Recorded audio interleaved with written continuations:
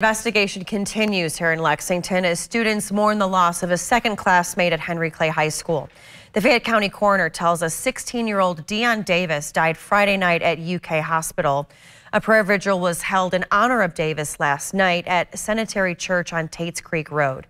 Now, as we've reported, the coroner says Davis died after crews found his body in the reservoir near Lake Tower Drive.